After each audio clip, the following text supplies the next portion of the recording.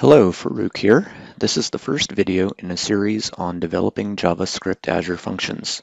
The Azure Functions platform utilizes Node.js as its JavaScript execution engine. Node.js is an open source, cross-platform JavaScript runtime environment that executes JavaScript code outside of a browser. Node.js lets developers use JavaScript to do server-side scripting. Learning Node.js can be challenging, especially if you're new to JavaScript. Azure Functions abstracts away many of those challenges, so you only really have to learn one thing, JavaScript. You don't really need to care much about Node.js, which is a good thing for productivity. The intended audience for these videos are those who are comfortable developing Azure Functions in .NET, but aren't as comfortable writing JavaScript programs.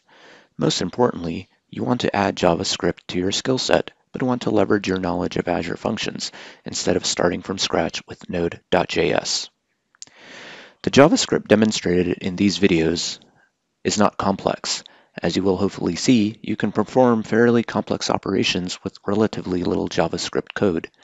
This is another way that the Azure Functions platform abstracts a lot of the infrastructure that you might have to deal with if you were using Node.js directly. This abstraction is a good thing.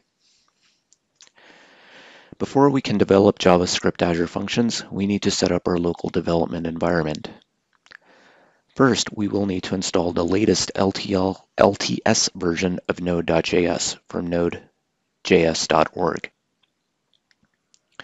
Click the Download LTS button, run the MSI, choosing the default options. Next, we need to install an IDE. In this video, we will use Visual Studio Code, or VS Code. I find it great for JavaScript development more so than Visual Studio. It can be installed from code.visualstudio.com. Click the Download for Windows link and run the exe, choosing all the default options. And there are a couple of other tools that you will need to install to ready your development environment for Azure Functions in JavaScript. You will need to install .NET Core 2.x SDK. And this can be downloaded from .NET.microsoft.com/download. You will also need the Azure Functions core tools. The easiest way to install this is from a command line. Open a command line and type npm install -g azure-functions-core-tools and press enter, and this will install the Azure Function core tools to your machine.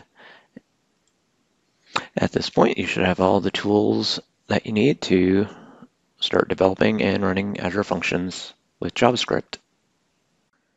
Thanks for watching.